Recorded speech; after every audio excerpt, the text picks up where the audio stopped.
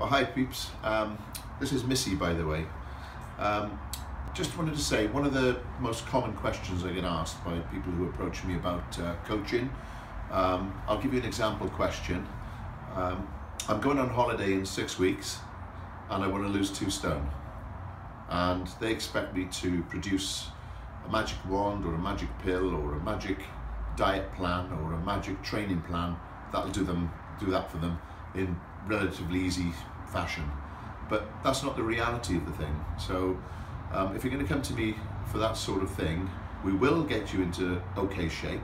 We're not going to probably lose the 2 stone that you want me to lose, that you want me to get off you, because of lots of factors. We've got your age, we've got your lifestyle, we've got any health issues that you might have, and then we've got the question of attitude and discipline. You know, what sort of attitude are you going to bring to the training sessions?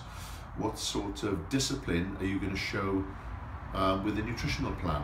So there's lots of things that you have to factor in, and many people don't consider these things. You know, is my job so busy that I'm going to be exhausted and I'm not going to be able to do what Renzo asks me to do?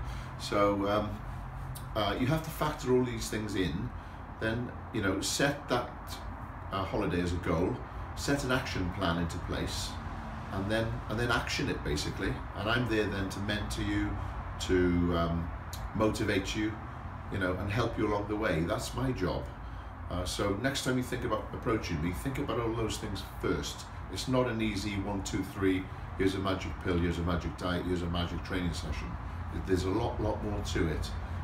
It's a question of, it's a lifestyle change. So I'd probably, if I were you, look further ahead than the holiday. Just think of it, you know, for everything in the future. And that way I think then you'll collectively, with your thoughts, will, you know, long term change your lifestyle anyway. So that's it.